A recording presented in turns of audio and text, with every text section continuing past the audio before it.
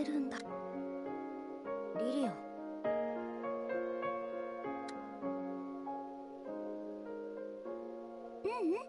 なんでもないわ。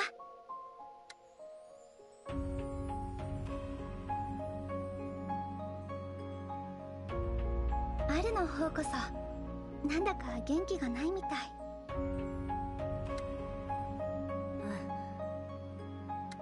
ミュベール隊長は私の一番の目標だった。ずっと先輩の背中を追いかけてきたんだ。それを追い越してしまった。ア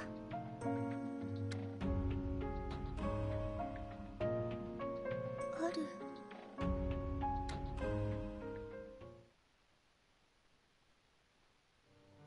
リリアン、これからどうしていいか。何しんみりしてるんだよ。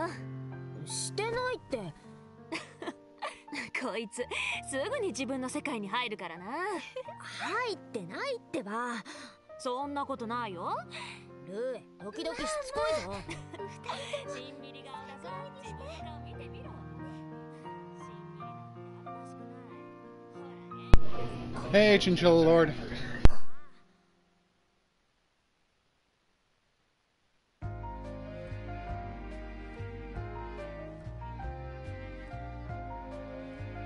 アルーシェ。ベルーシか。どうした？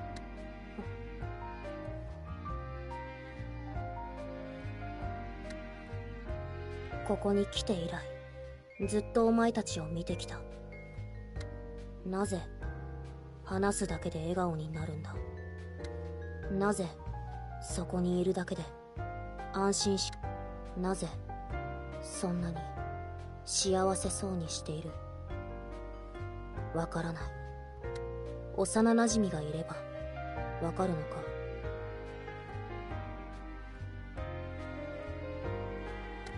ベルーシュか。頼む。 Nope, Shaggy. No intro today. Just on the treadmill, recording some footage. なってくれないか。え？幼なじみって。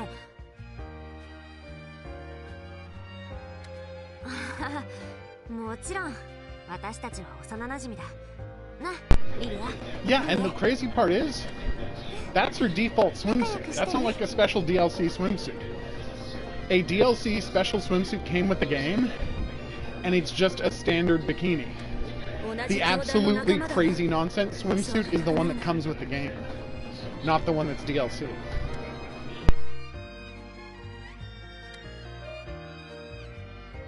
頑張って勇気を出したのね。今自分の心の内を明かしておかないときっと後悔する。そう思った。そうね。 You should start making up quiz questions then. That would be a great way to usurp my position. ああ。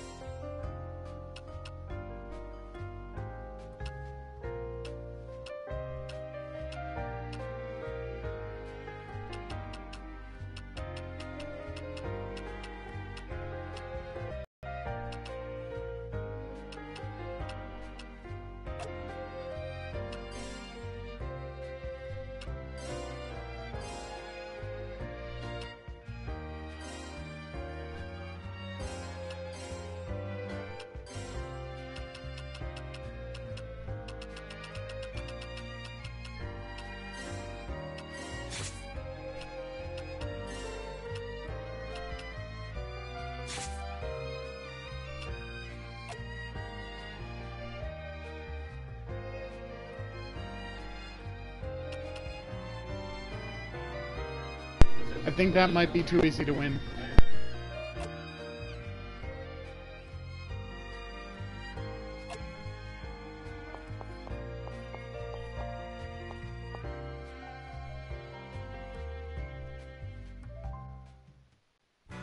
そうだ、ある。今度は海兵橋のあたりに凶暴な邪妖が出現したらしい。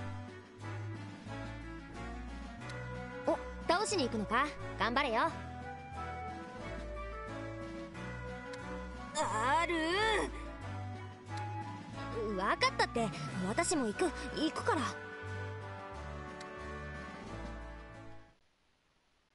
Yeah, I've unlocked a new heart mission.「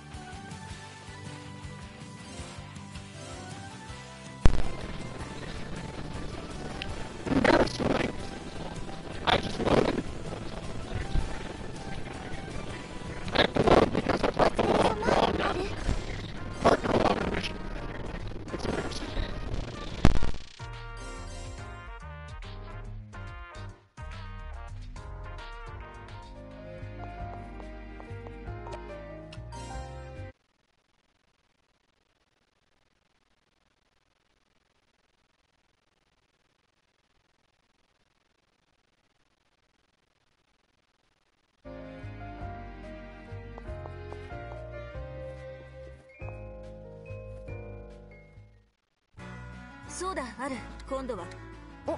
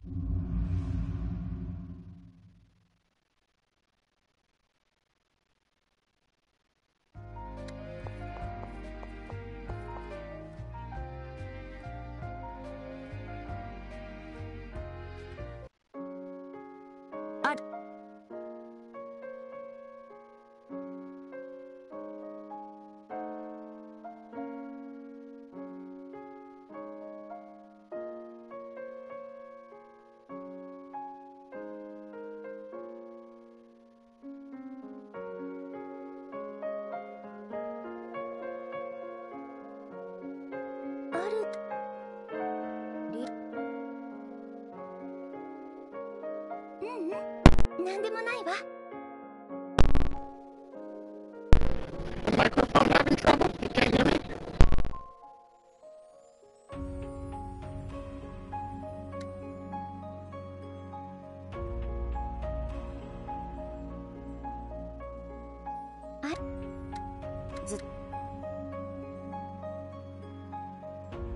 ある。 Okay, the microphone is now closer to my speaking. There we go. See if this works at all. これからどうしていいか。何しんみりしてるんだよ。してないって。こいつすぐに自分の世界に入るからな。入ってないってば。そんなことないよ。ルーエ、時々しつこいぞ。しんみり顔だぞ。自分の顔見てみろ。しんみりなんてあるらしくない。ほら元気出せって。だからしつこいってば。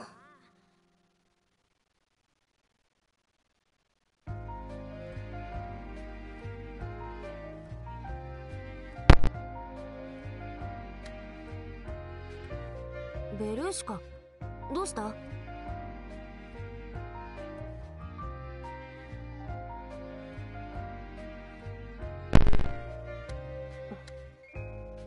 ここに来ている。 I don't know why I can't get a microphone that works more than a couple of weeks. 幼 Am I being difficult with them? Am I 幼な trying to destroy them? Anyway, sorry about the microphone. Enjoy the game as much as is possible with my crazy microphone nonsense. あ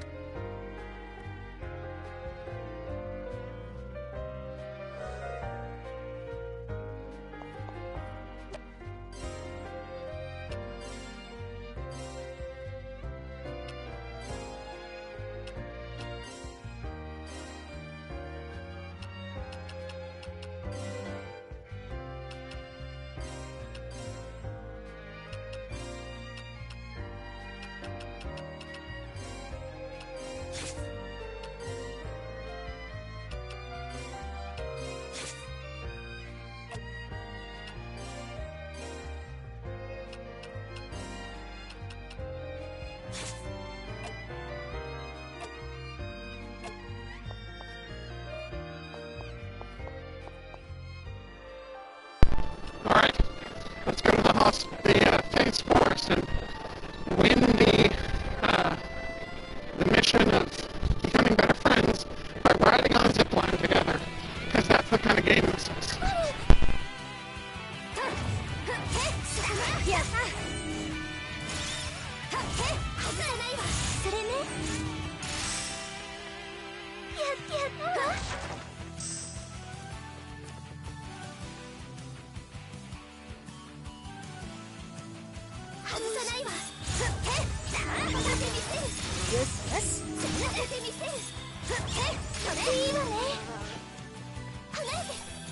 いいぞ。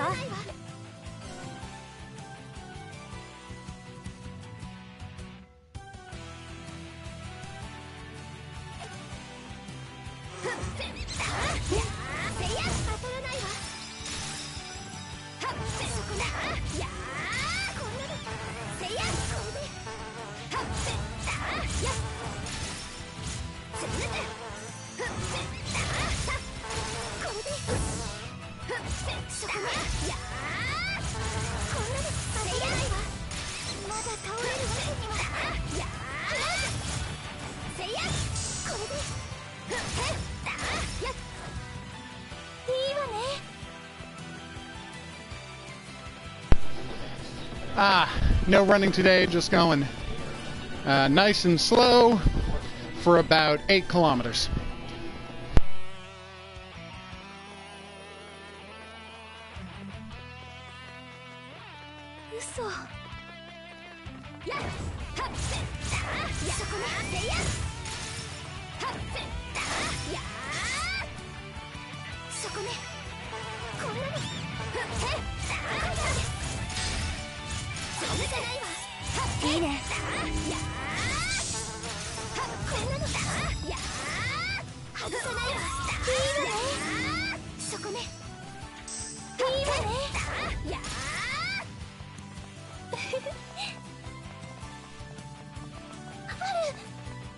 Well, that's something.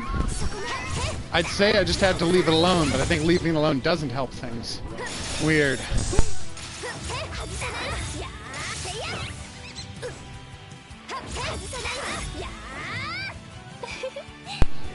And it's a pretty fun game, Chinchilla.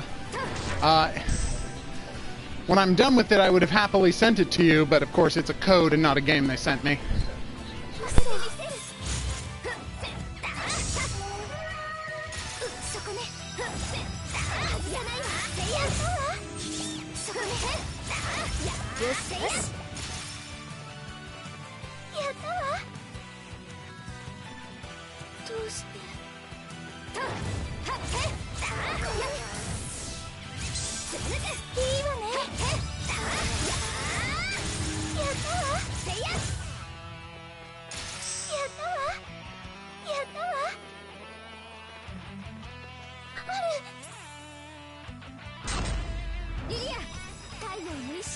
Friendship burst!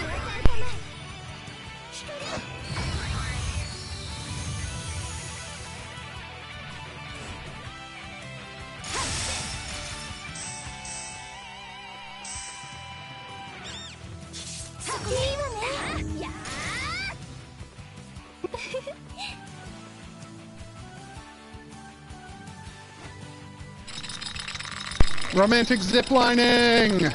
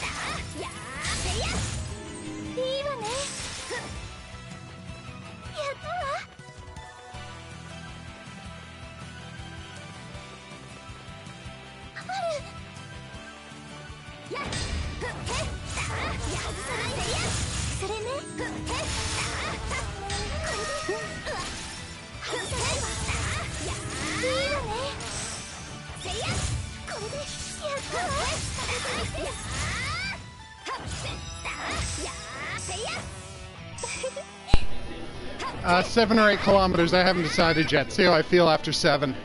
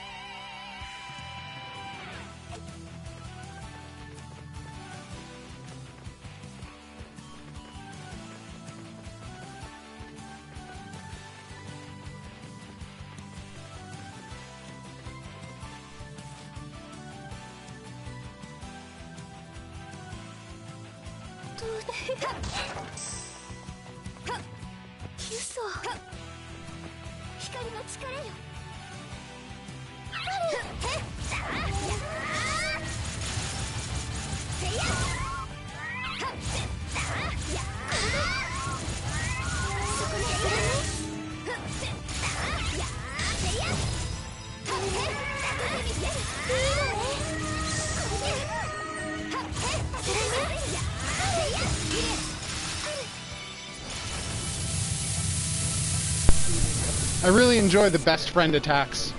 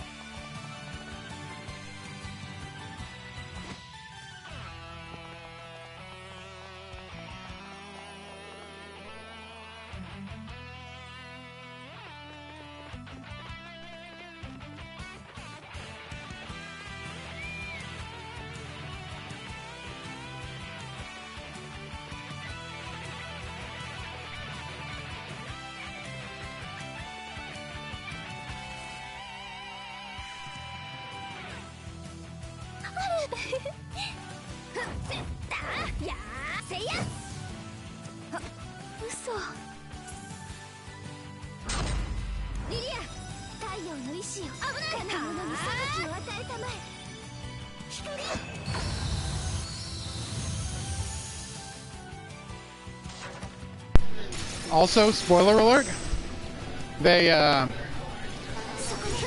make it really easy to unlock all of the swimsuit costumes. Don't know if that's a plus or not.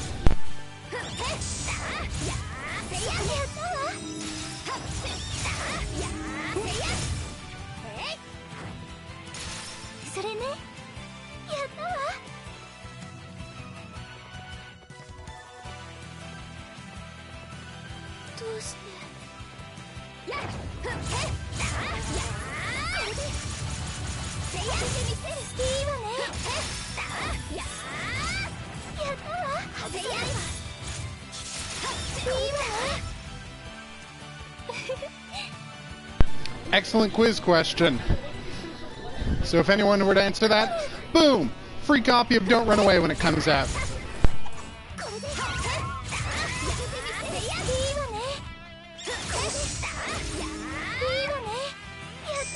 And seriously. Yeah, let me read that out loud. Okay, we got a quiz question from I Am Shaggy. In the film Meet the Deedles, what animal do Paul Walker and Steve Van Wormer try to stop from ruining Old Faithful's 1 billionth birthday? Is it 1 billionth birthday or 1 billionth spouting? Well, it doesn't matter. If you're the first commenter below this video to answer that, you will win a prize.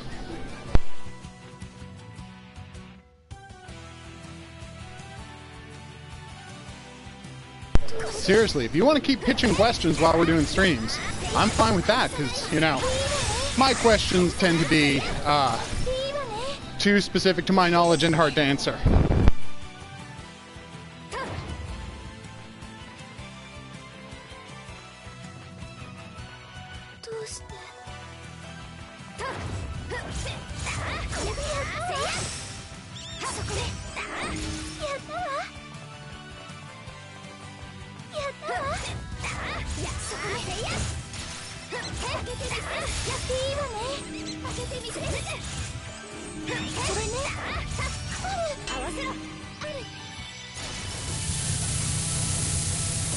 Whose birthday is it?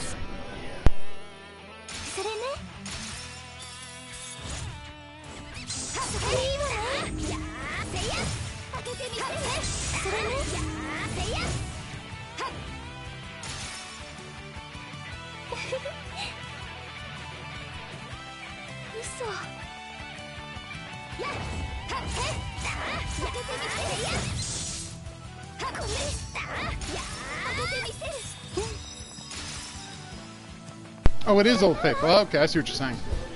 Well, then that's double preposterous, because you can't know what day Old Faithful formed a billion years ago. That would be madness.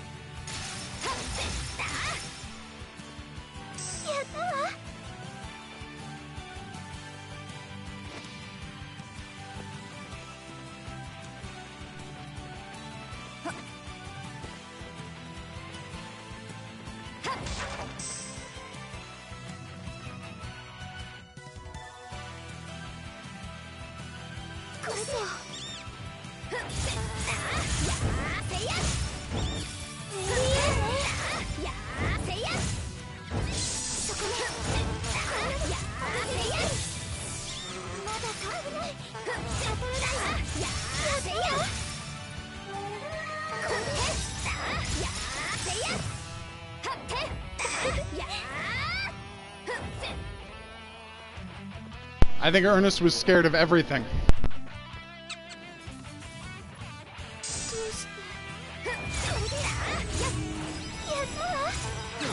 Well, that explains it pretty well, Shaggy.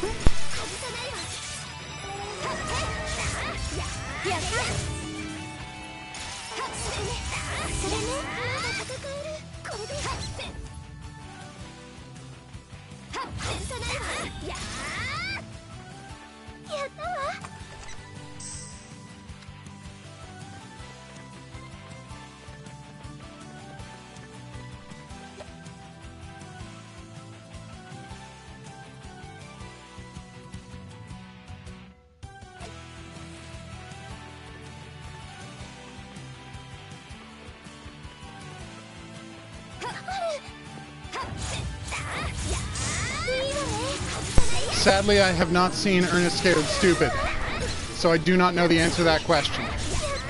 I have seen Ernest Goes to Camp, I think it was called, the first one. I have seen Ernest Goes to Prison, and that is the extent of my Ernest Films knowledge, sadly.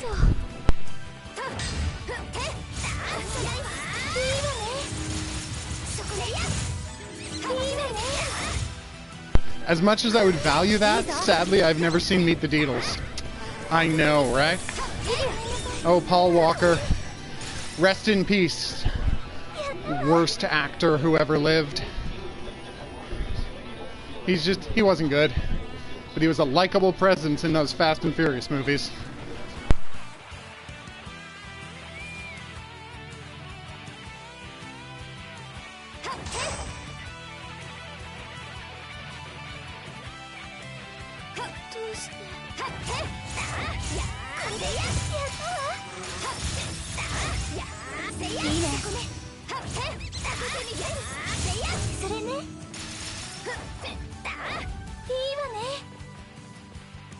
So half of this game is time management. Excuse me. because it's this weird situation where you have X amount of time to finish each mission, right? And in order to finish it...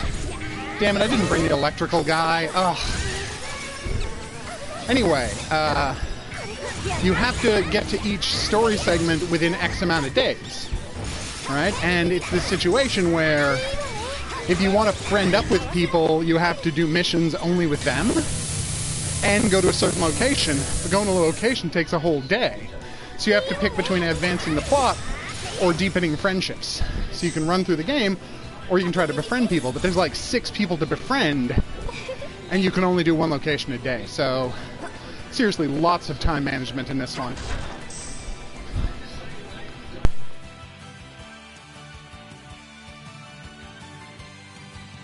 I'm gonna guess chinchilla.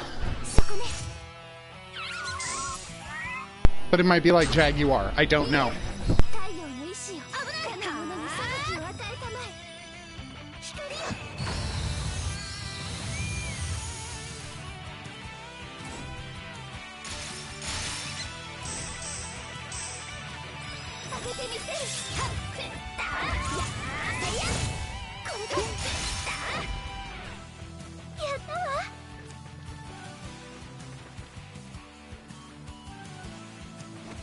That's a good animal.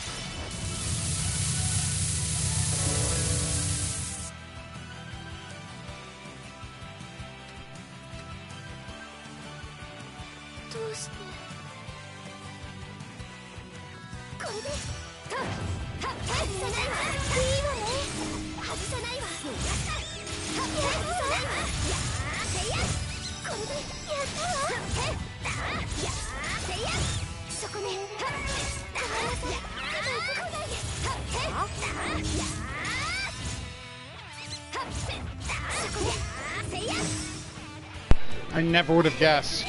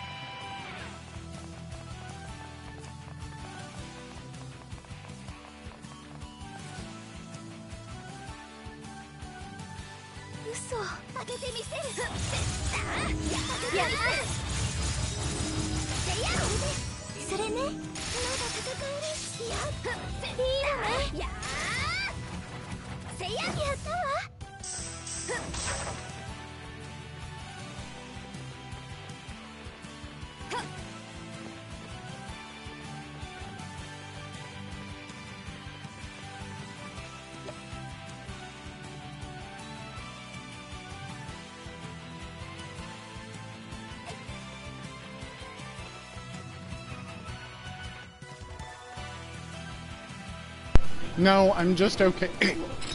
I'm just okay at guessing.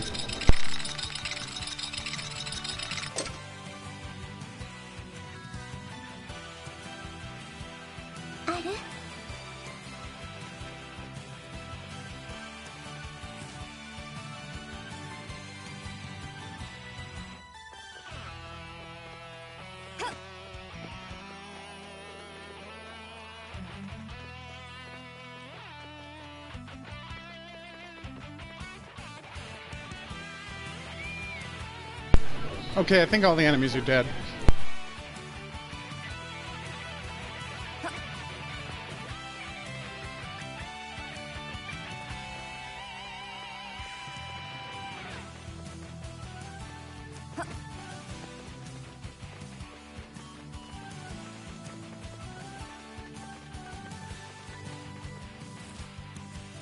They weirdly piss him off a lot, because he does not share a lot of cultural references with me, so stuff I would find obvious, he's just like, nope, not at all.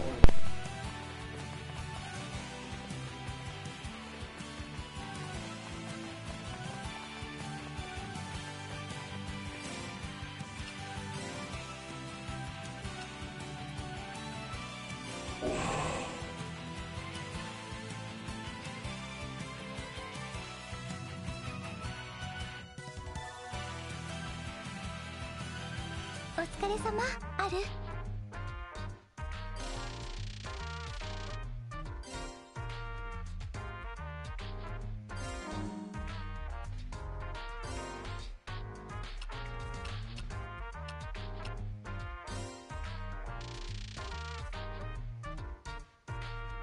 強くなったわ。これでもっとあるの役に You damn well better unlock Liliana's swimsuit now, game.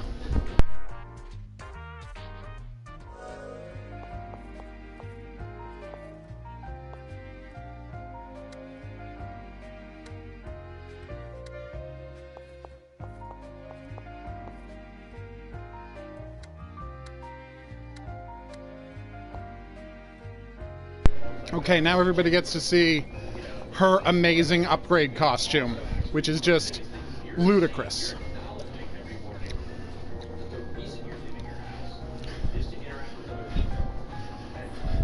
That's right. It's sexy anime bride cosplay.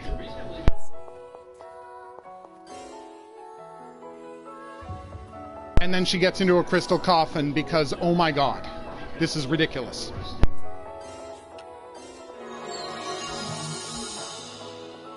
Yoshi, 強くなったぞ。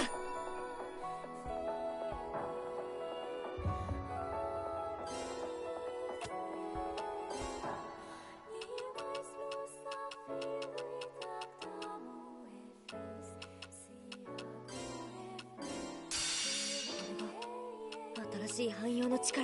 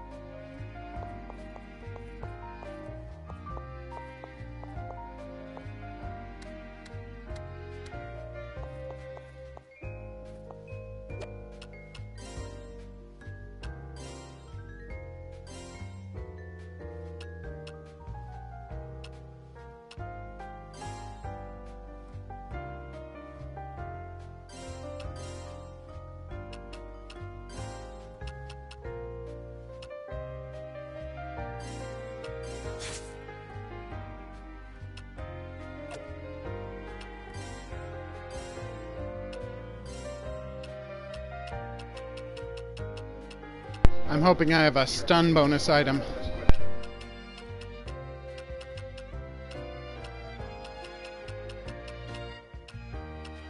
Damn it, no.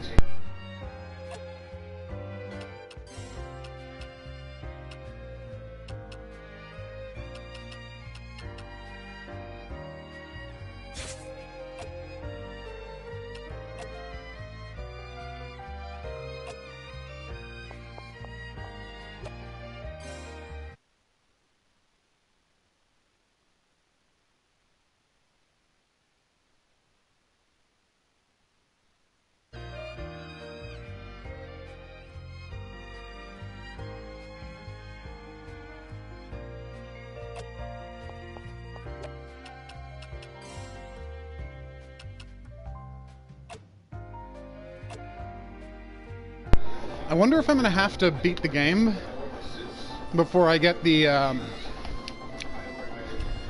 gotta make sure I'm going to the right location. I wonder if I have to beat the whole game before I get the, upgrade bride costume.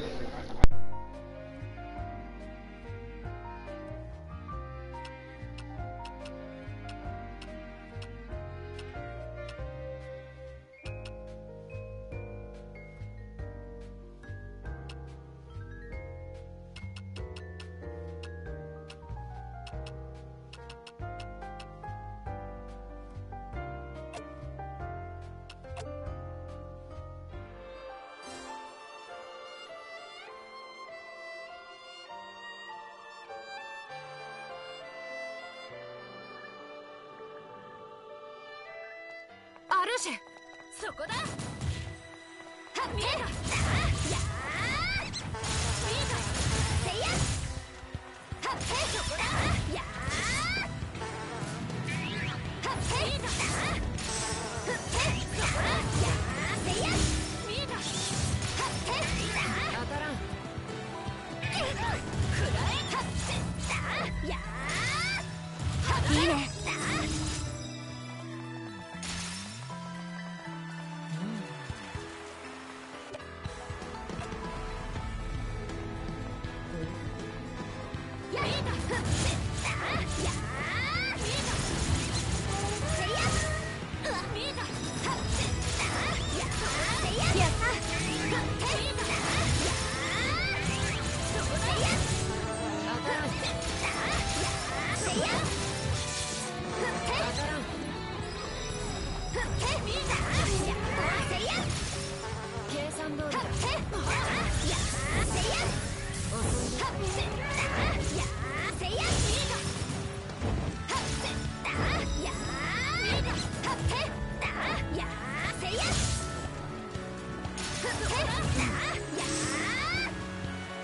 やるじゃないか。興味深い。そこだ。見えた。見えた。やー、そこだ。せいや。なかなか。It definitely has that kind of look, doesn't it? With the monster design. There's actually animated dolls elsewhere in the game that really made me think of Devil May Cry.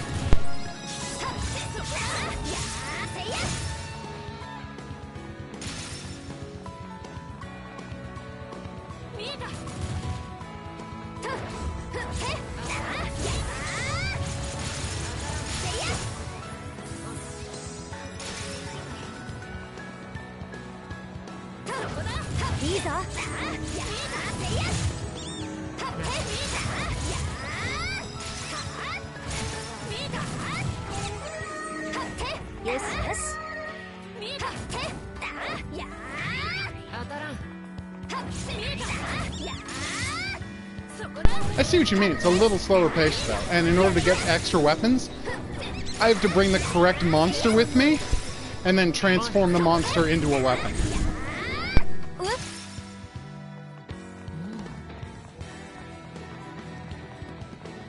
Well, that depends on which Dante you're talking about. Original Dante or remake Dante. Oh, good. Chinchilla's on board with me on that one.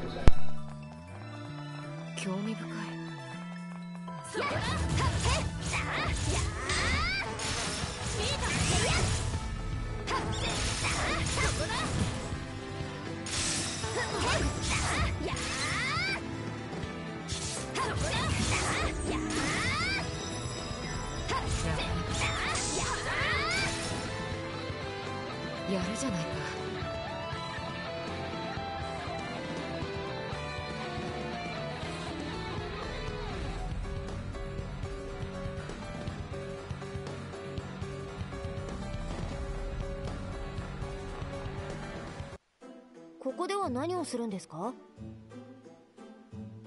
運河の水の採取だ。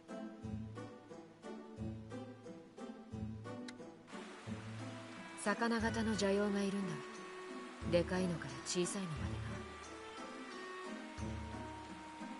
な。魚が青市に侵されたのなら、そいつが住む水場も同じく汚染されているかもしれん。なるほど。ルースワール島は知っているな。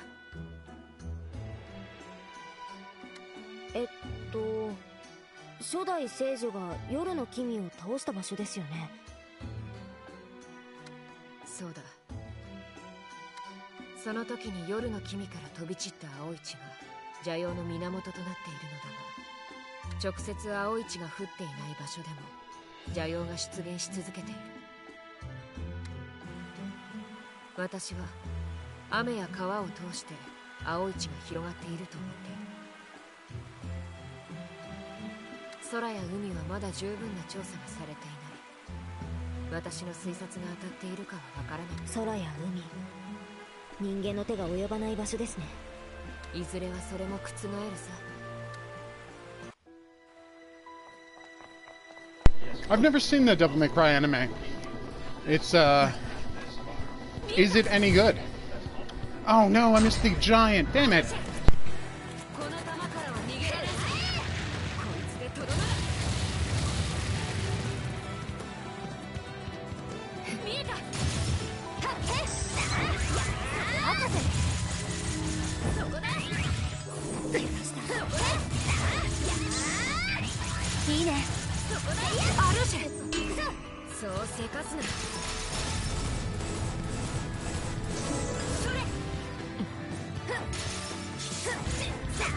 いいぞ。遅い。やった。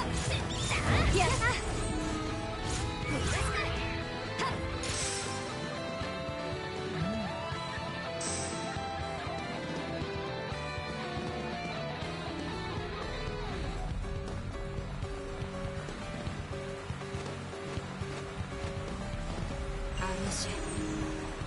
見えた。見えた。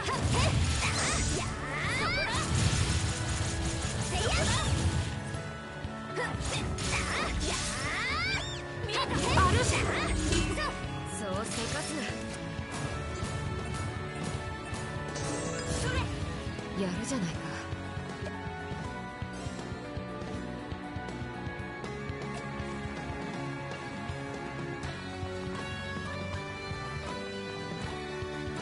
興味深い。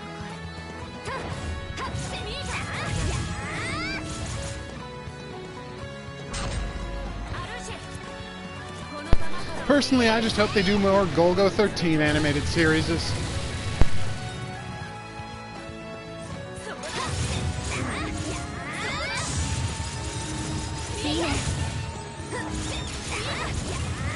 アルシェ。そうせかすな。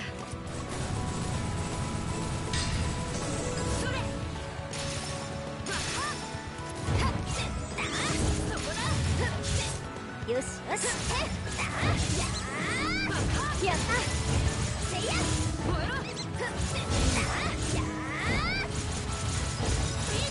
アルシェ。そうせかすな。ほら。なかなかだ。なかなかだ。アルシェ。見えた。なかなか。見えた。いいね。見えた。見えた。そこだ。そこだ。いいぞ。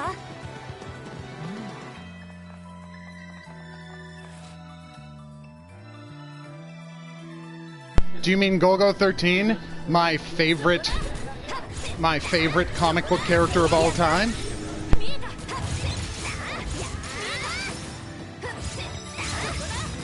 Well, okay, second after Strontium Dog, but it's pretty high. やるじゃないか。興味深い。そこだ。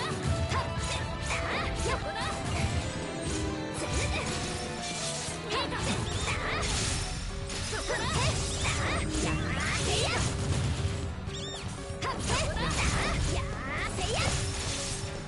そこだ。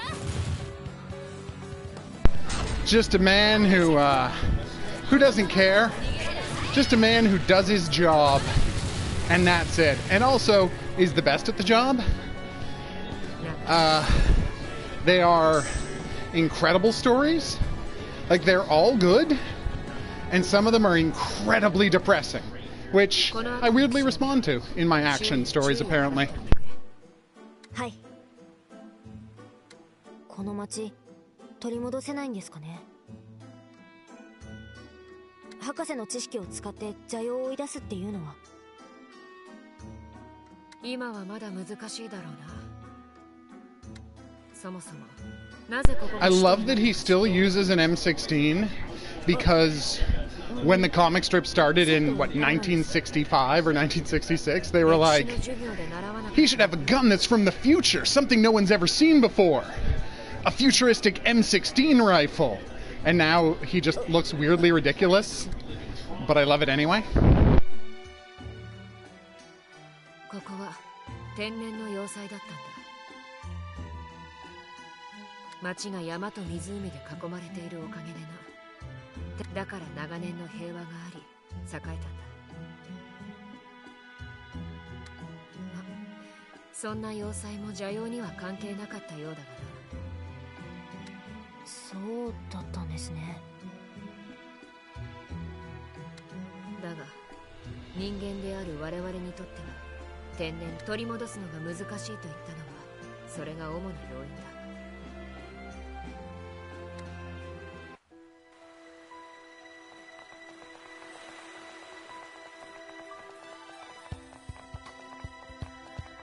ほう、見えた。やっはっほい、見えた。はっそこだ。そこだ。そこだ。やーてや。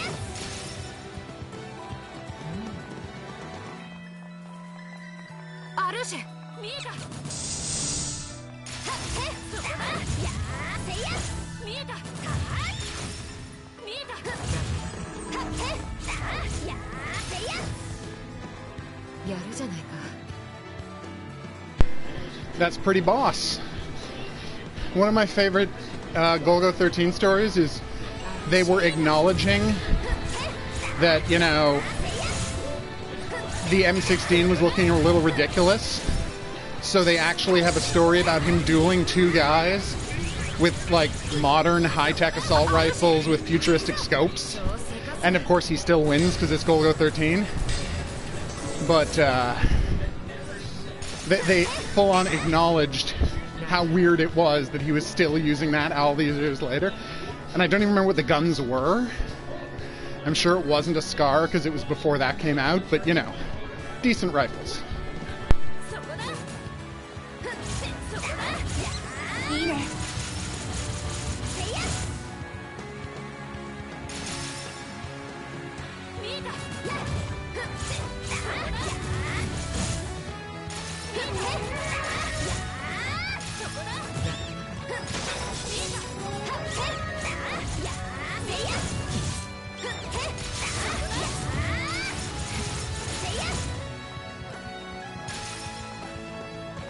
やるじゃないか。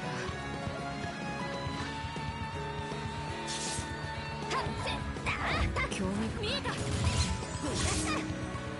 よしよし。見えた。おい。なかなかだ。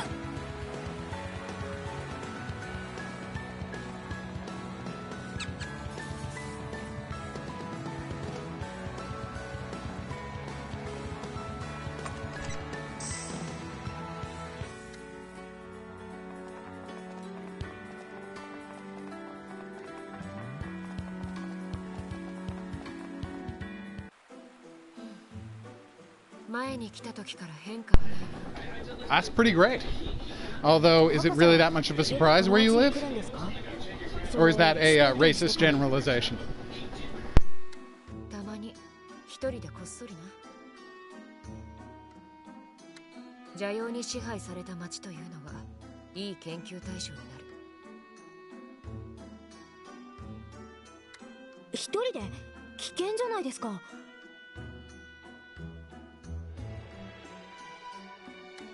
自分がどこまでできて Wow, literacy burn. Very boss. 無理はしないし不可能なこともしない。お前とは違ってな。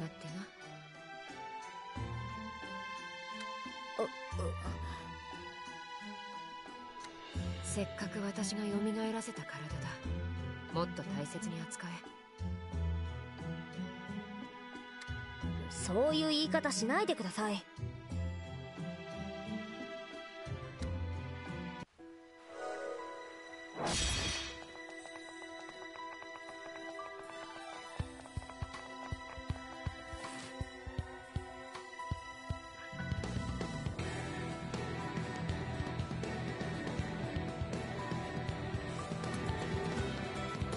アルシェ、見えた。見えた。いいね。見えた。アルシェ、この弾からは逃げられない。こいつでとどめだ。 Awesome? Oh, like the president. Money and no ability to spell.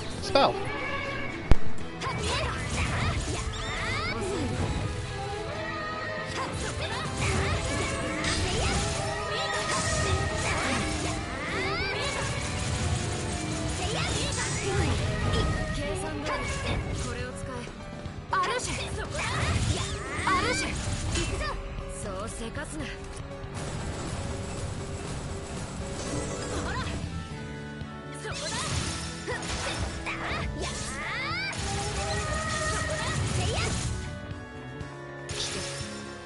見えた。あ、それよ。見えた。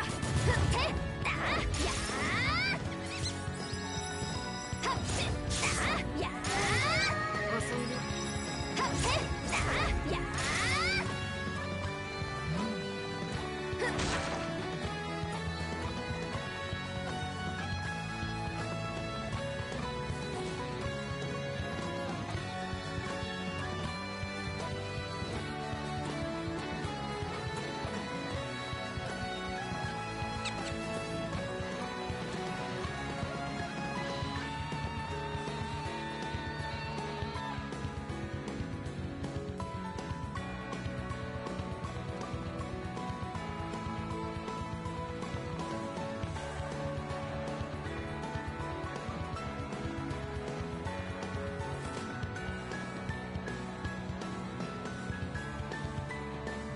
アルシェ、見えた。当たらん。見えた。ここから計算通り。見えた。当たらん。そこだ。計算通りだ。見えた。アルシェ、それ。見えた。いいぞ。そこだ。当たらん。当たらん。そこだ。当たらん。 Is the M16 now generally recognized as a terrible rifle?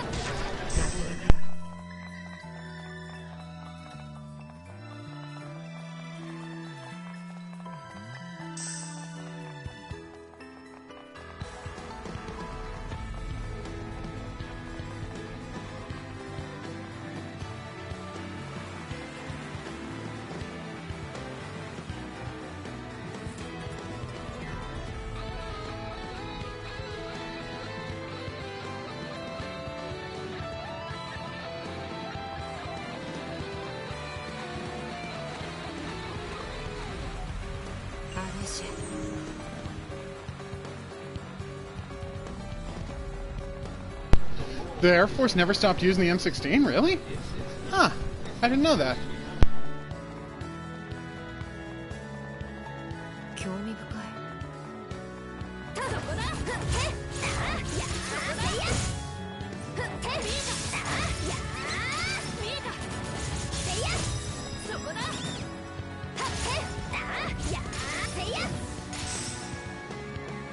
やるじゃないか。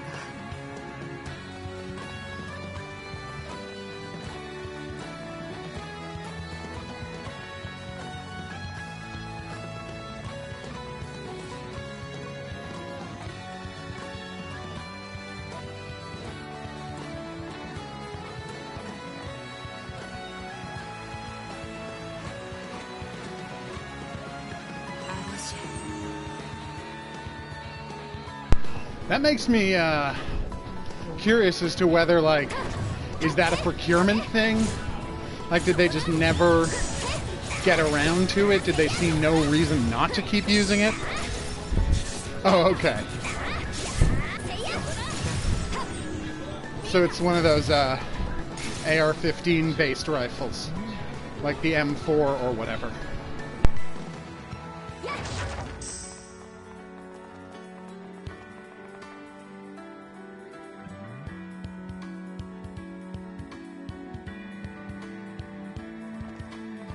Also, the Golgo 13 origin story I read is just one of my favorite mystery spy stories ever. Like, I think it's called The Serizawa Family Murders, and I can't recommend it highly enough if you haven't read it. It's incredible. You could just make it into a movie, and it would be an amazing movie.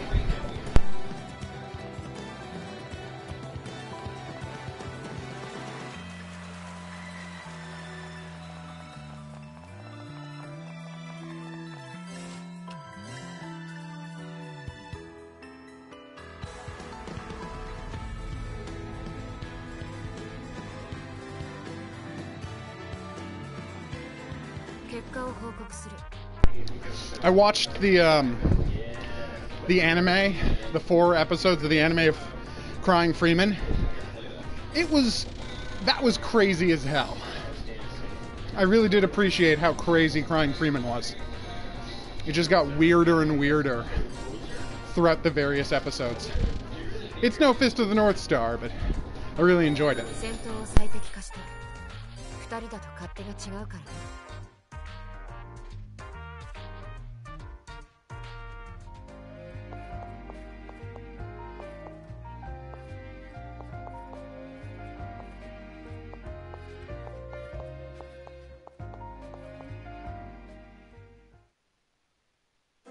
今回は付き合ってくれて助かった。これからも引き続き頼むぞ。わかりました。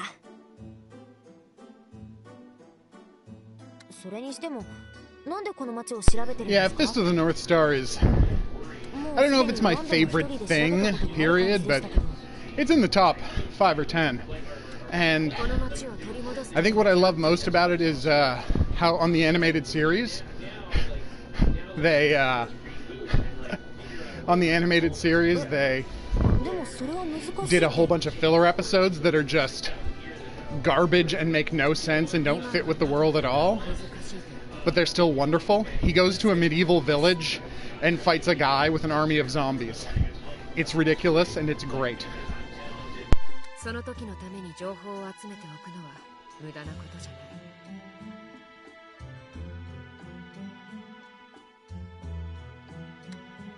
博士。お前がこの町についてどう思っているのかを聞きたかったのもある。私の意見ですか? 正確には汎用のお前の意見だな。お前は私の最高傑作だが、残念ながら知能は人間の時と変わってなさそうだ。何ですか、残念ながらって。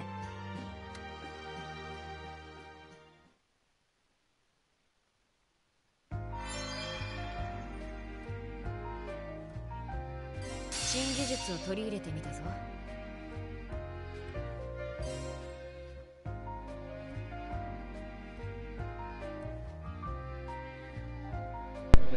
I don't hate anime, I just never watch any of it. I've got like the first 3 volumes of JoJo's Bizarre Adventure manga lying around, and I just haven't gotten around to reading them. But I still love Fist of the North Star. I watched all of Fist of the North Star. There's 150 episodes. I watched it in 2 weeks, and it was one of the great viewing experiences of my life.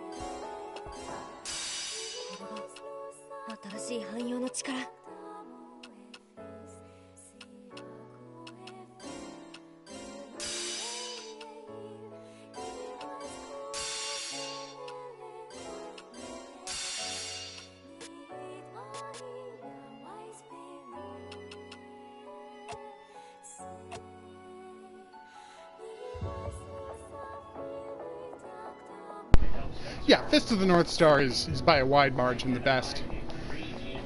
Maybe the thing I like most about it, and I've told this story before, so I'm sorry if you've heard it, Shaggy, but if not the best thing about it, I do play every anime style game, that's true. The best thing about Fist of the North Star is that it is 100% straight-faced and humorless.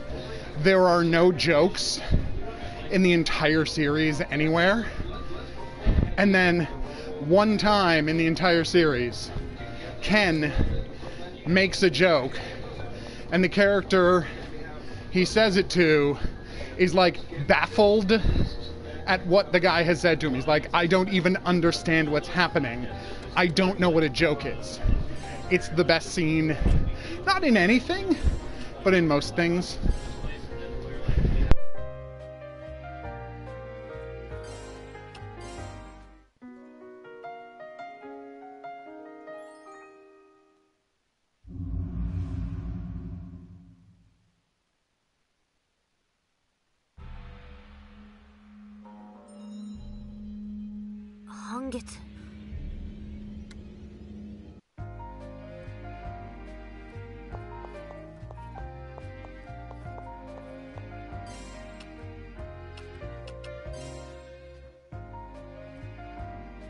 Oh, Rao, you're such a dick.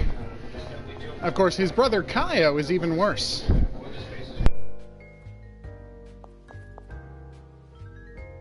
Ergo proxy. Oh, hey, I'll ask, since you're Fist of the North Star person, do you have a favorite Fist of the North Star character?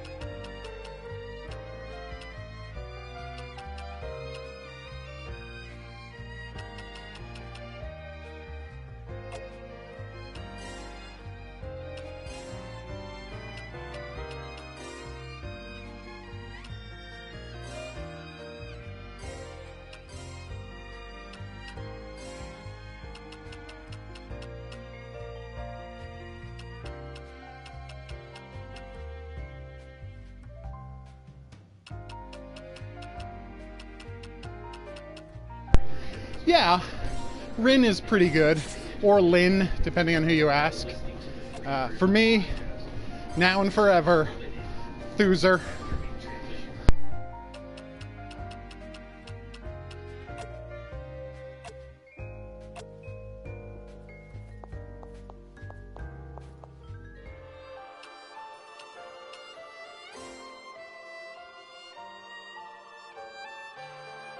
And it's not that they punch good, Shaggy, it's that they punch quickly.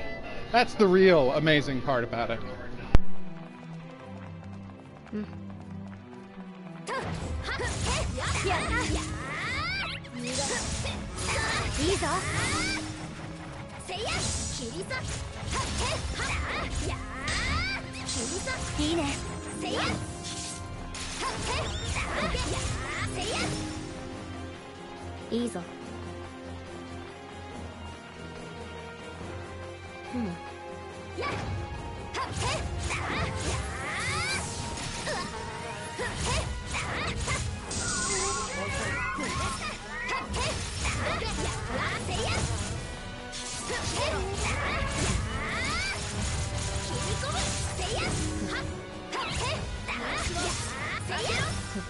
You might be thinking of Speed Racer.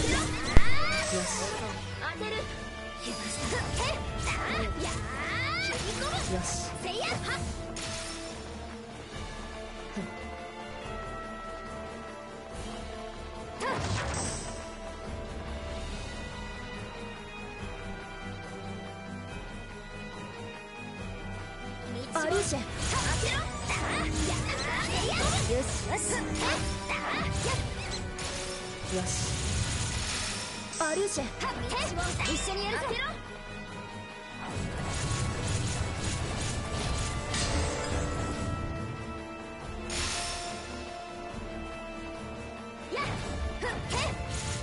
Wait a minute, hold on, hold on. You telling me Sonic can talk? Really?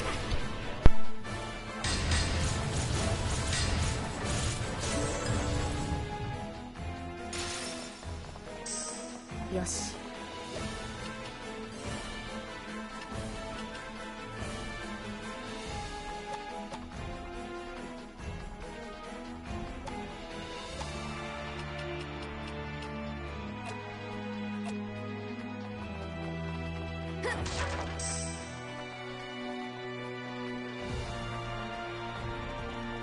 Ariushe.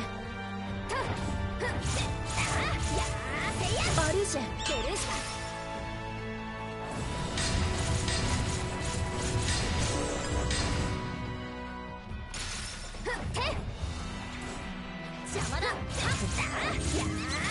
No, it was a joke about how old I am because I only know Sonic from the fact that he had a game on the Genesis in the long, long ago.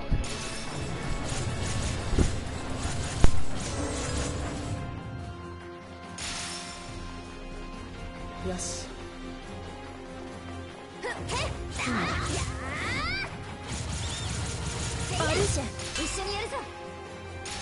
No, she's pretty great.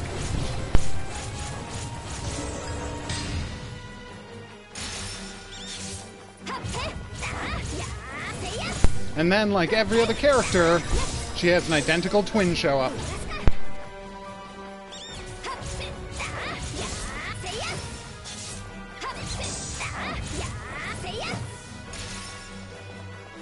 Easy.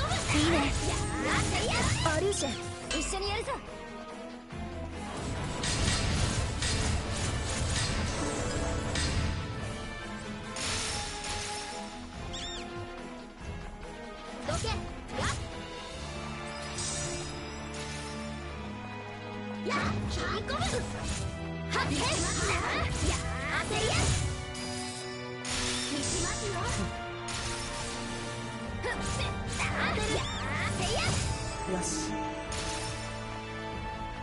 Yes.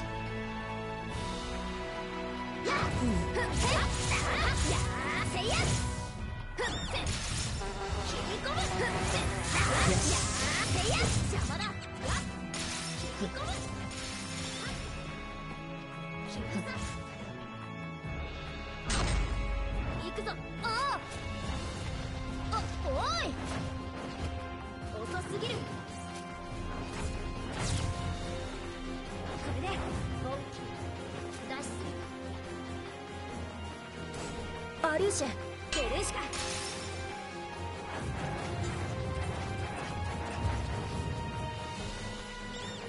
切り込む。はって。やー。せや。はっ。Ariushe. 切り込む。やー。せや。はっ。当てる。やっ。よし。切りさ。はっ。やー。せや。え？いいぞ。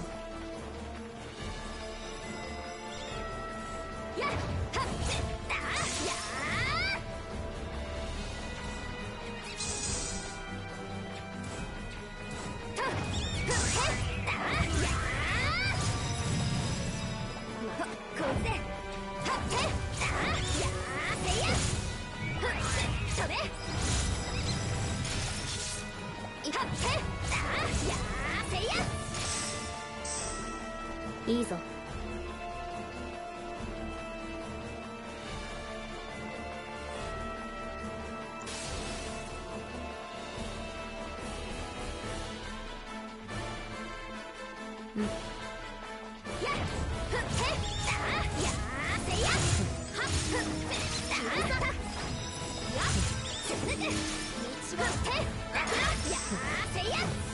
よし。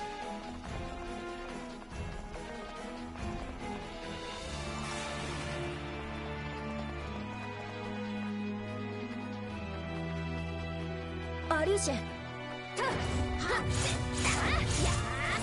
リューシェン。一緒にやるぞ。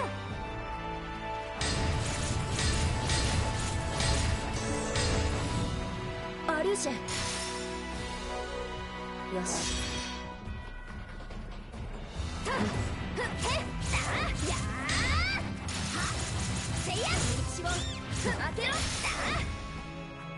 よし。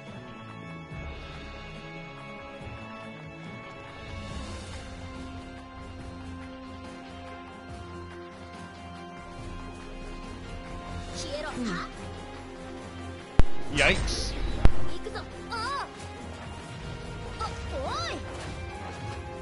遅すぎる。これで本気出しすぎ。アリューシェン。ベルーシか。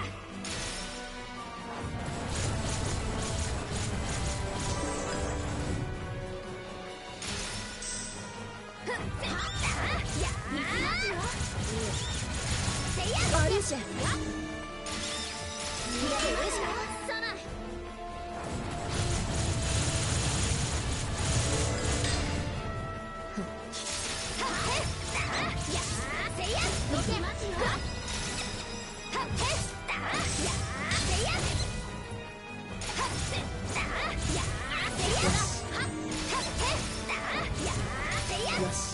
I mean, you're right. If someone put Harley Quinn in that swimsuit, you wouldn't question it at all.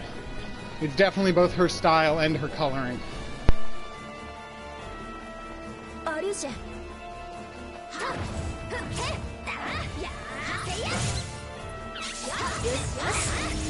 アリューシェン。一緒にやるぞ。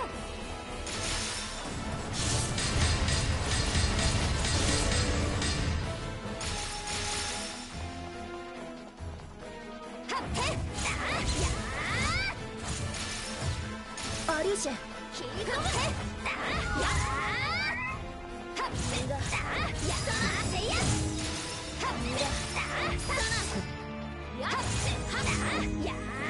いいぞ。いいぞ。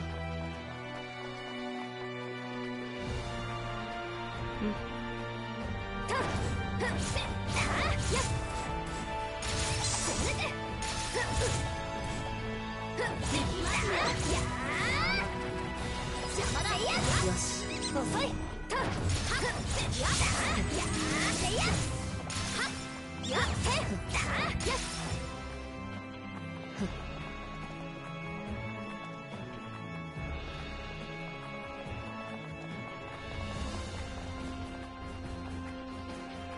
アリューシェン。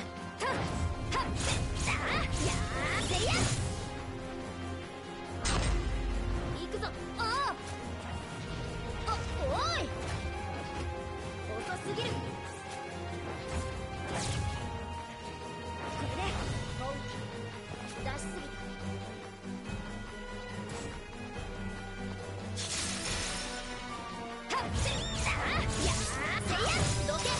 た。アリューシェン。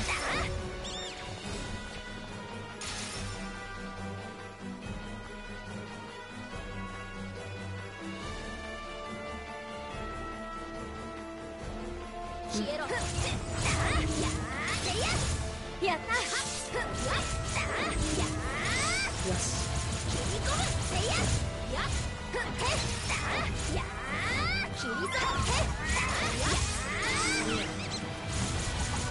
アリューシェン。ベルーシか。 Wait, what's wrong with Moth Lady? She seems super helpful. よし。よし。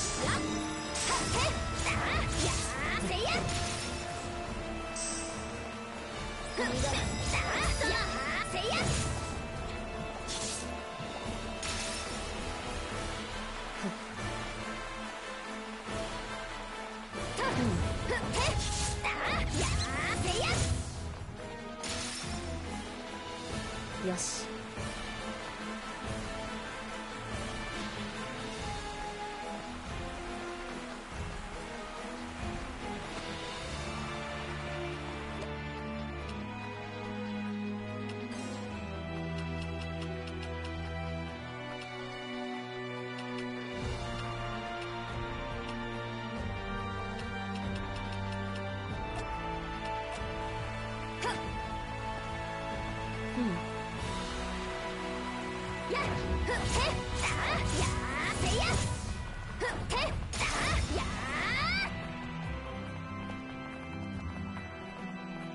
Yeah, but it's not like she can stop herself. That's just who she is.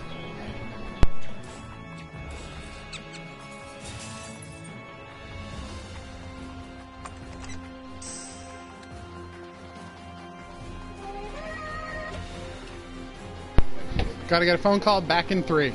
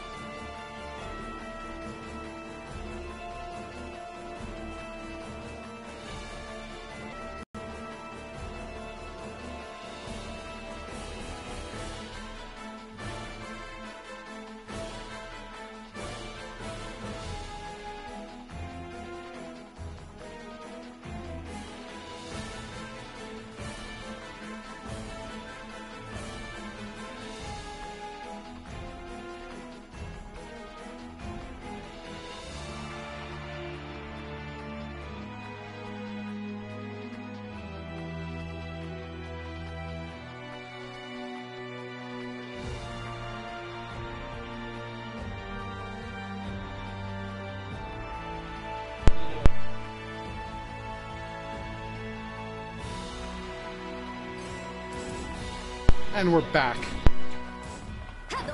いいね。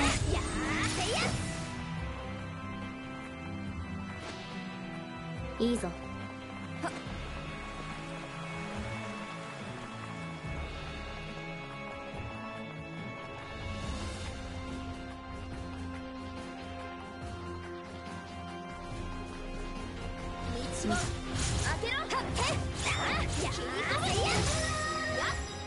I suspect all of their bathing suits are made of such ridiculous artificial material that a moth wouldn't eat it.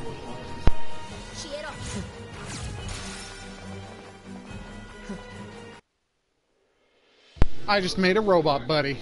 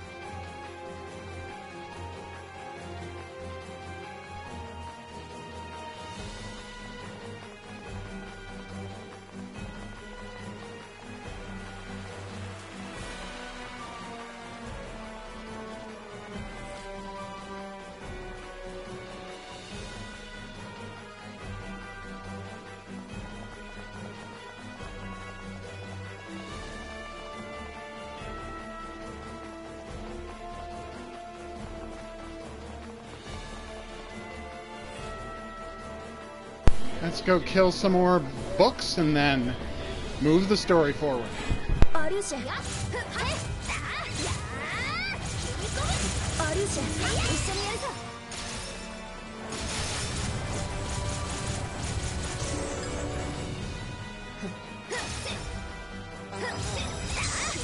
よし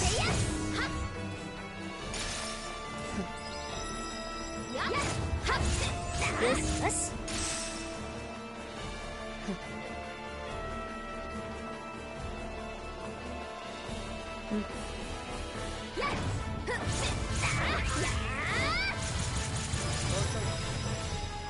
まだまだ。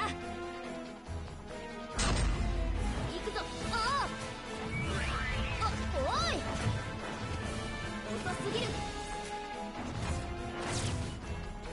これで本気出しすぎ。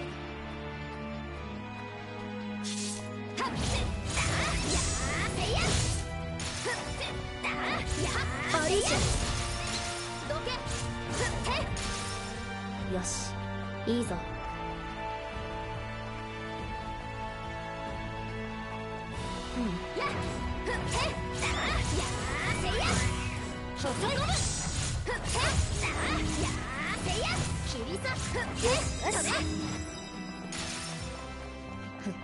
よし。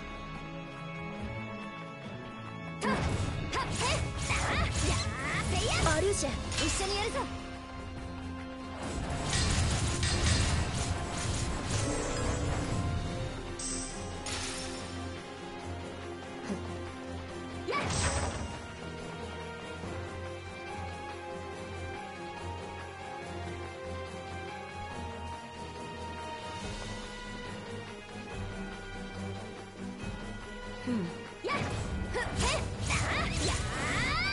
アリューシェテレシカ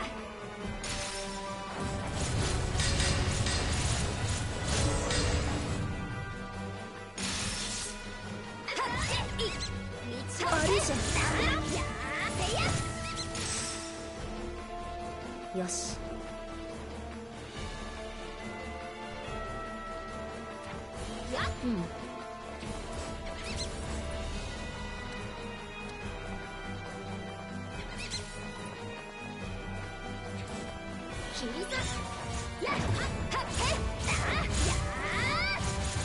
アリューシェ一緒にやるぞ。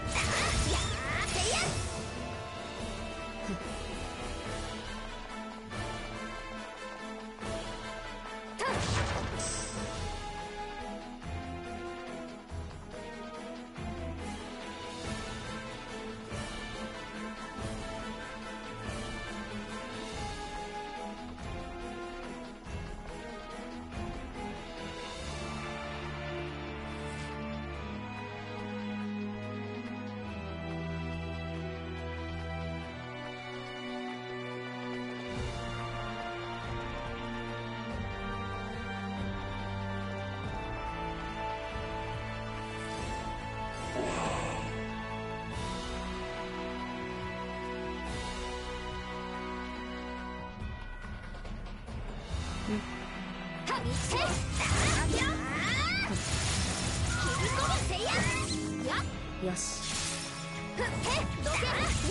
いいぞ。よし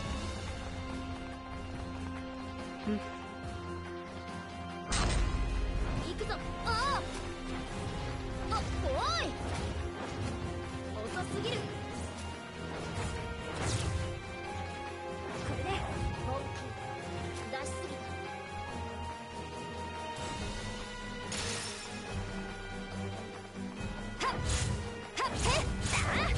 いいぞ。アリューシェ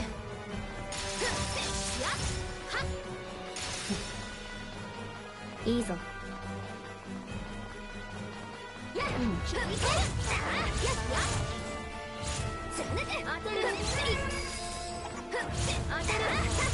よし。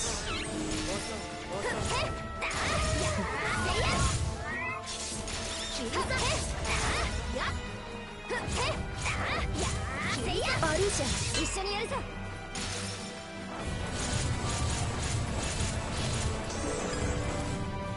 よし。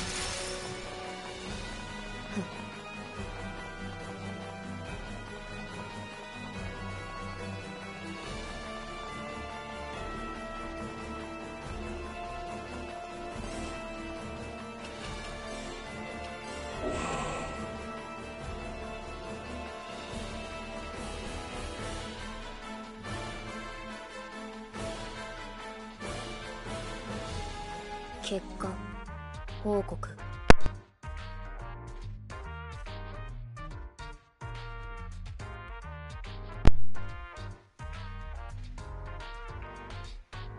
I have gone 7.5 kilometers. Just nowish.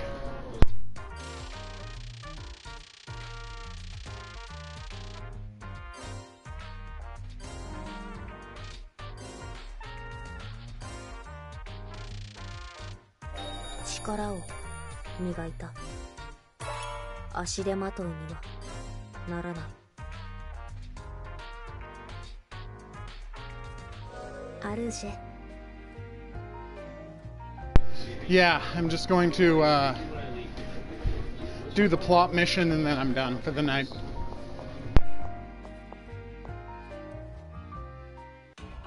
汎用。愛想ないのは分かったから、せめて名前で呼んで。結構一緒に戦ったと思うんだけど。名前で呼ぶと何か違うのか。それはもう距離感が。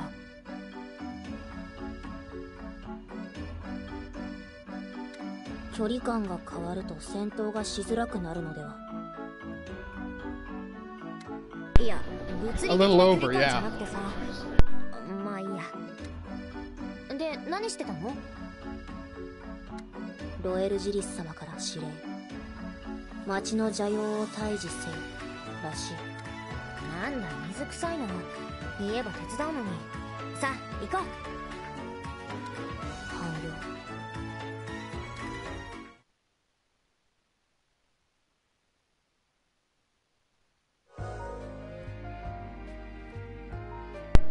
On this, I don't know, 13 kilometers.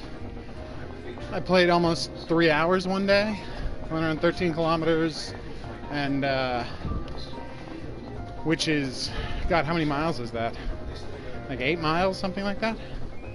I'm too tired to think of miles right now.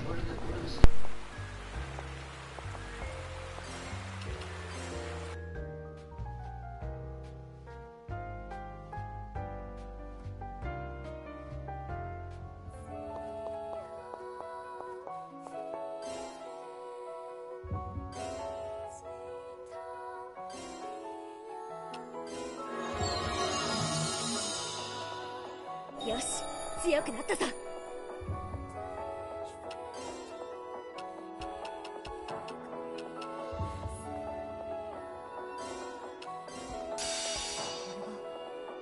新しい汎用の力。 Okay, good.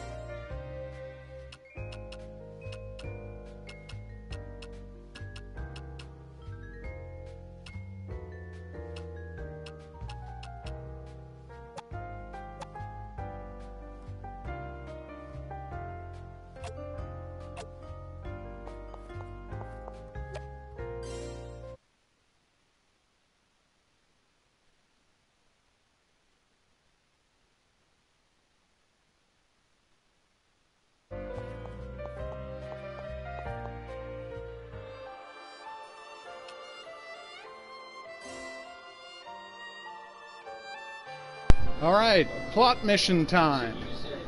Hopefully this goes well. Wish me luck.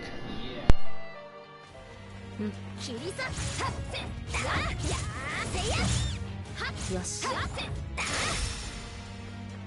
いいぞ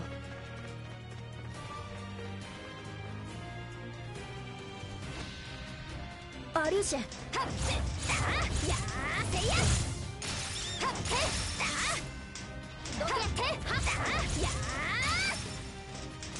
It definitely has that kind of vibe. Speaking of which, everybody be sure to join me back here in 2 weeks for the new One-chan game, Schoolgirl Zombie Hunter, which I'll be playing at launch and beyond.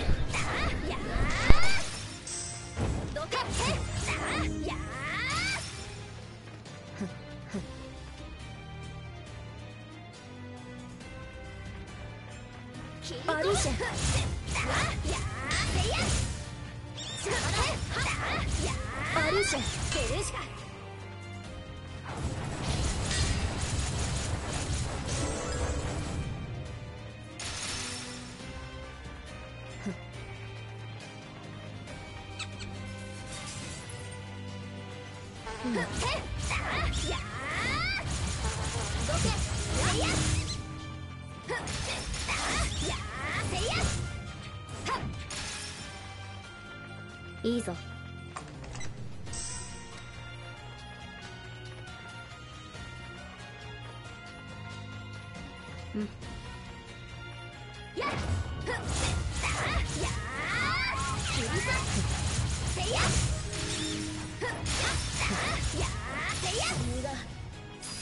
いいぞ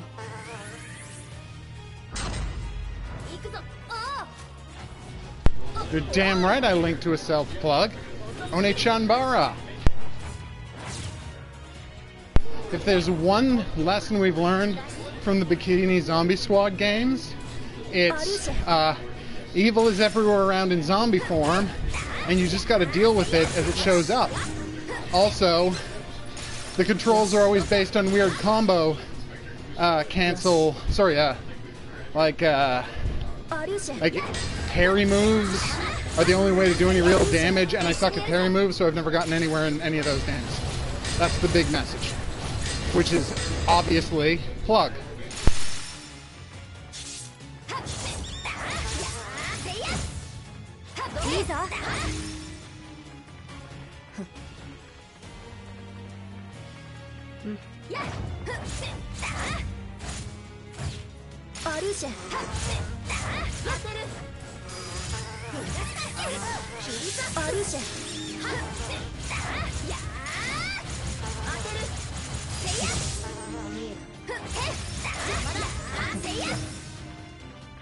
いいぞ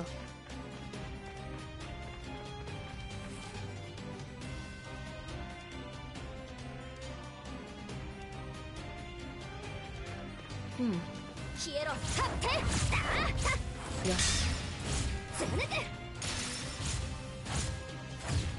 アリューシェ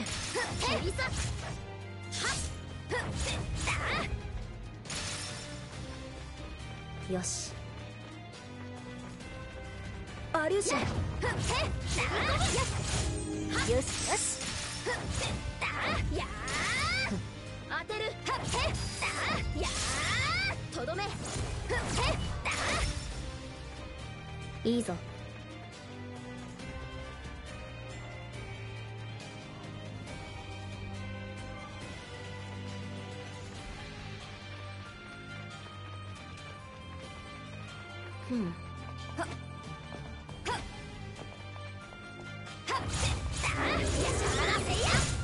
とどめ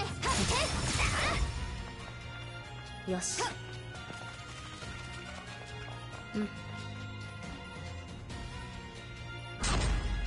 行くぞおい遅すぎるこれで本気出しすぎ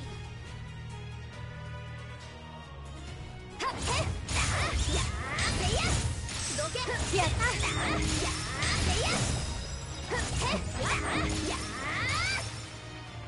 よし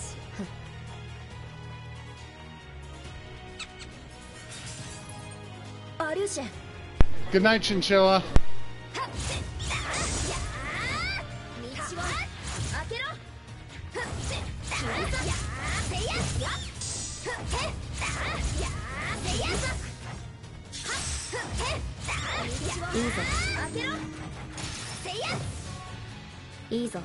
I'm very glad to hear that.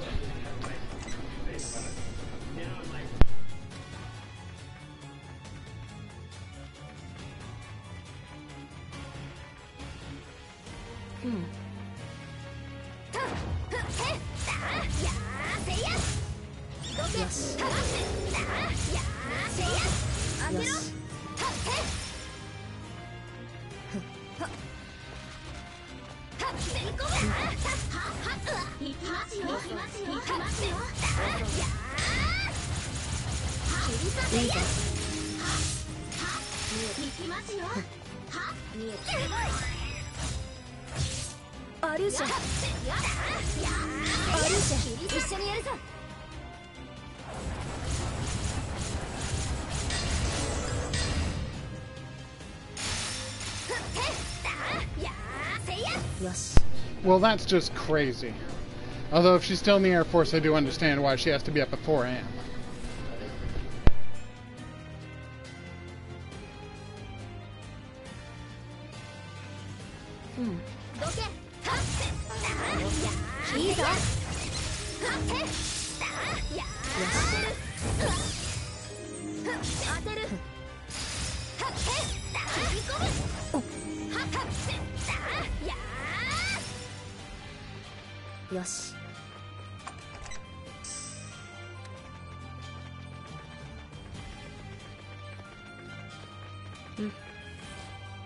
Fun fact, if you walk down that alley, the monsters will your monster team will follow you in, and you won't be able to get back out because you can't push them.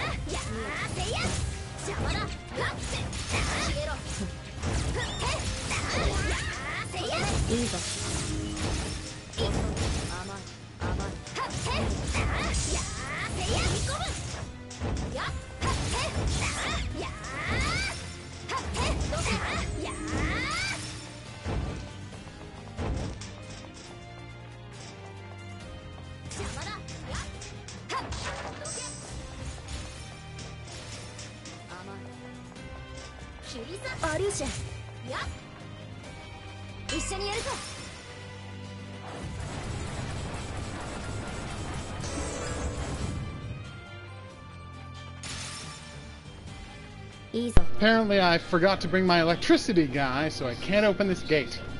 Why do I keep bringing the jumping lady even when I know I'm going underground?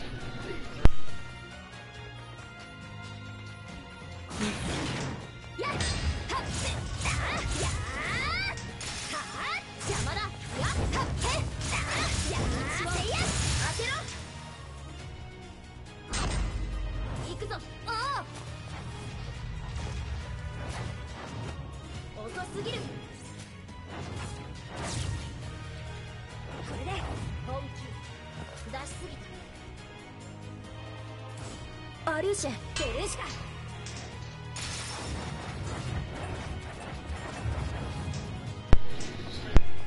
切り込むいいねやっどけはっせったやどけやっふっはっへったアリューシェ邪魔だやとどめ切り裂くやせやすごい That would help a lot, because you really have to plan out when you're going to go to which mission, and you have to remember which guy is in which mission. It really kind of sucks that I had to remember. Well, no, I didn't have to remember. I couldn't have known. But I had to know that I had to bring an electricity and a fire guy, and there's no... Like, unless I'm taking this... making notes all the time, that's just not realistic. I mean, I guess I should consult my videos, but that's another, thing to think about.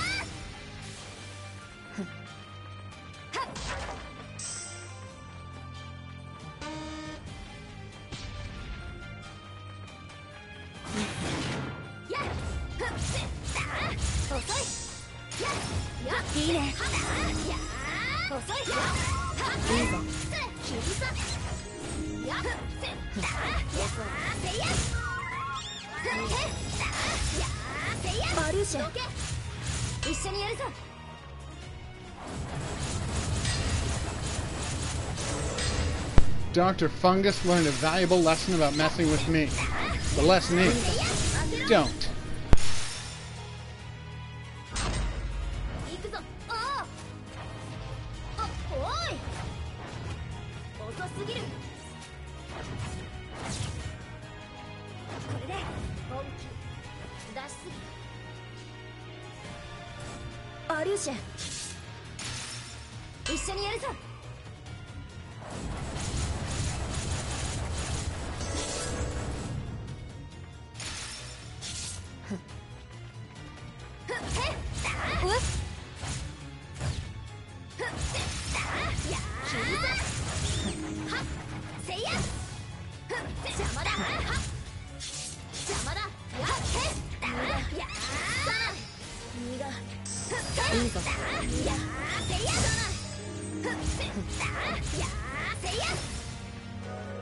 Azure.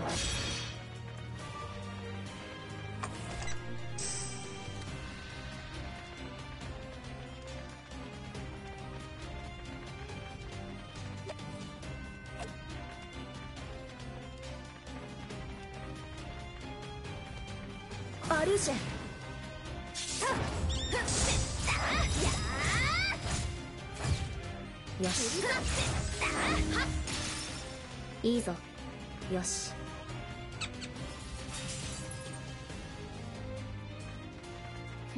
So they forgot to load up the gate. That's not great.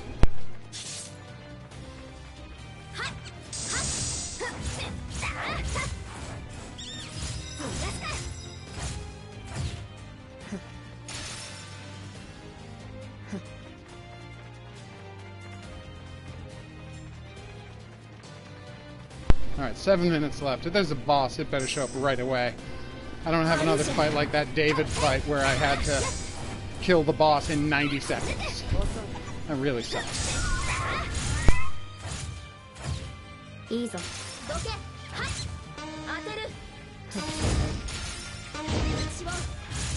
Yosh.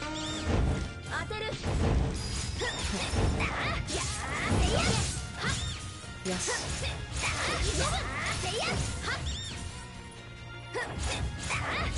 アルーシェンベルシカ。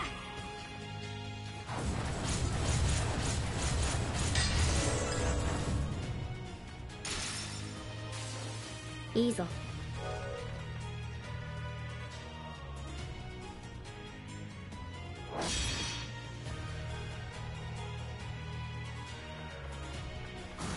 Yeah, that's probably it. 開けろ。せいや。や。切り裂く。せいや。アルーシェン切り裂く。一緒にやるぞ。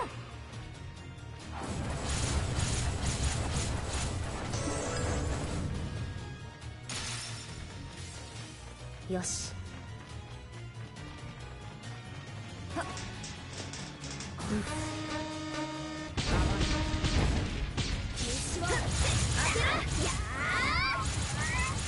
とどめていや。よし。どけ。いいぞ。せいや。当てる。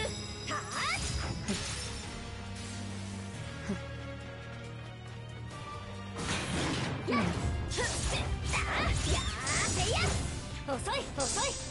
いいぞ。よし。せいや。切り裂く。よしよし。よし。どけ。いいぞ。当てる。せいや。いいぞ。切り込む。せいや。よし。アルーシェン。よし。いいぞ。どけ。せいや。よし。いいぞ。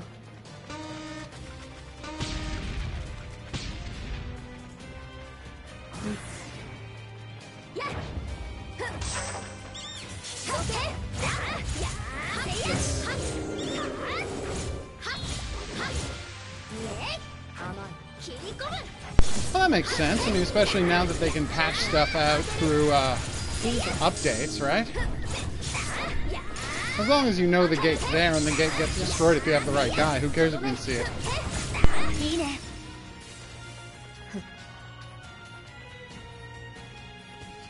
So apparently it was good to bring the jumping lady up here.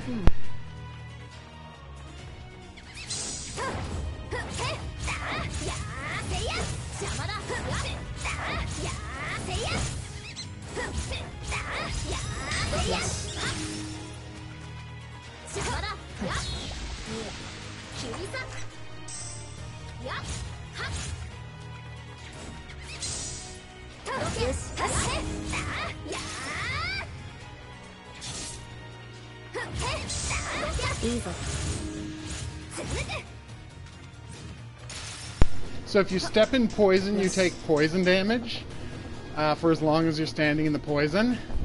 But my butterfly was taking poison damage because she was hovering over poison.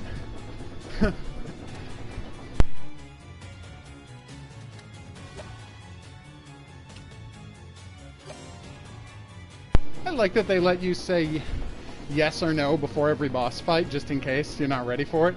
That's nice. Or, like, didn't bring the right character. Is this a train fight? I don't know if I'm ready for a train. It's a train fight. God damn it.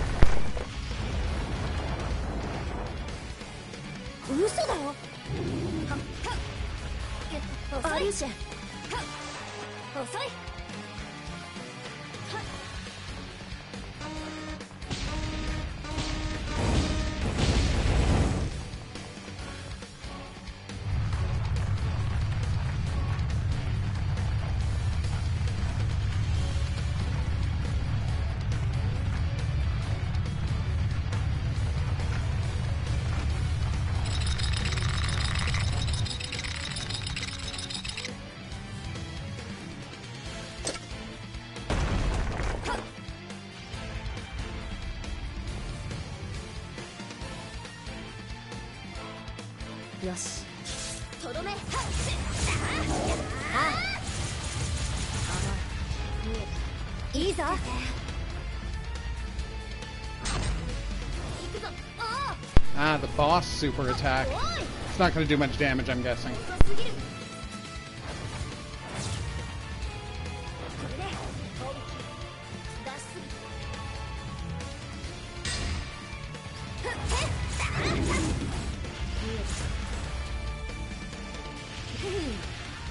やっゲット。バリーシュ。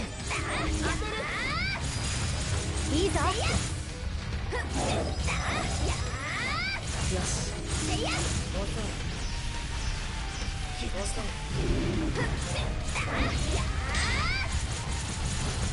せいや。切り裂く。やっやっ。や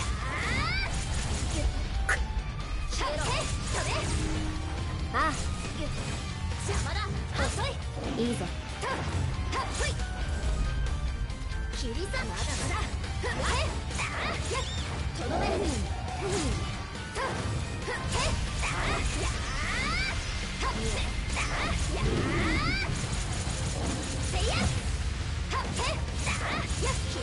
よし。Yay, phase 1 down.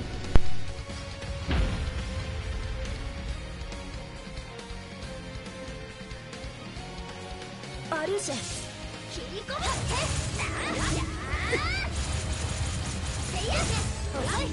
いいぞ。よし。いいね。消えろ。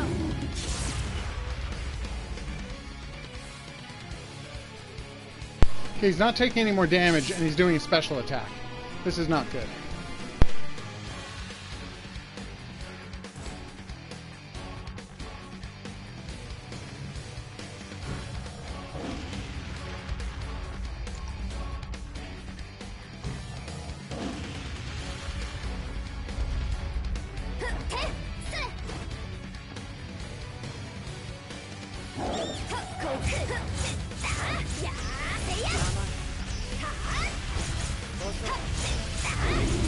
He's a Dodongo if they cheated a lot and there were no bomb fruit lying around. いいぞ。バリーシュ。よ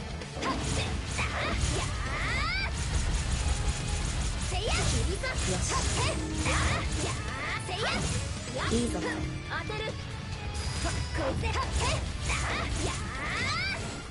30 seconds left and he started the move he does where he becomes invulnerable. Are you kidding me? This is really happening. Oh, screw this game.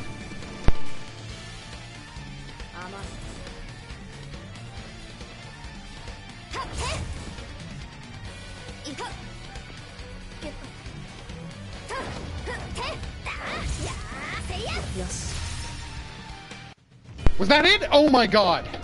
Please tell me you saw that I killed him with 0 seconds left. You saw that, right? I'm not going crazy.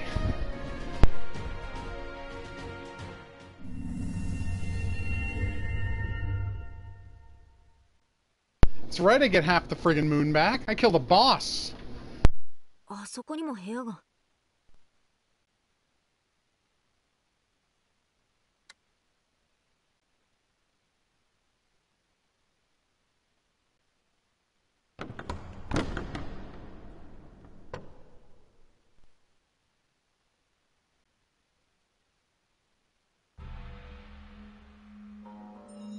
資料あるかな。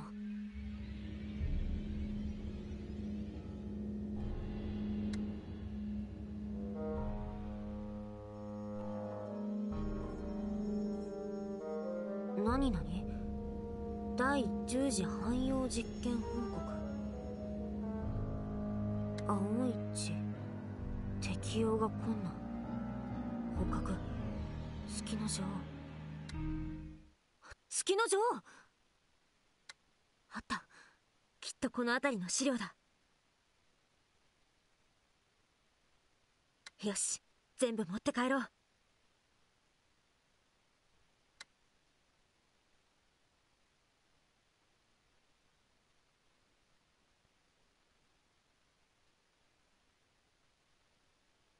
結果報告。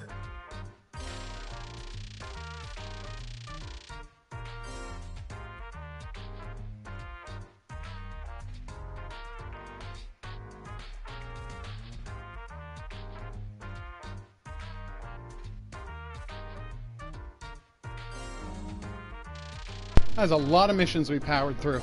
I should really start upgrading my servans. I never actually do that, and that's a problem.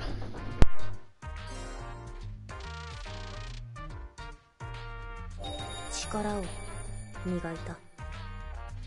足手まといにはならない。Yay! I unlocked her second friendship mission. ひとまず資料は手に入ったが、少し時間がかかりそうだ。肝心なところが暗号化されていて、すぐには解読でき。わかりました。You know, using our Renaissance era computers that we totally have. I mean, I know you can encrypt anything with a code wheel, but just the way she said it.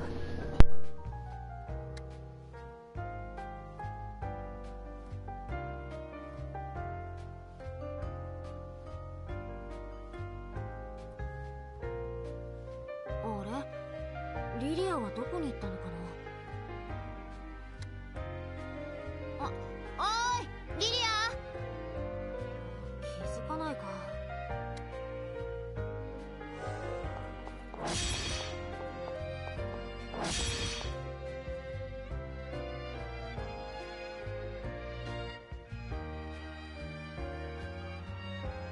リリア、あ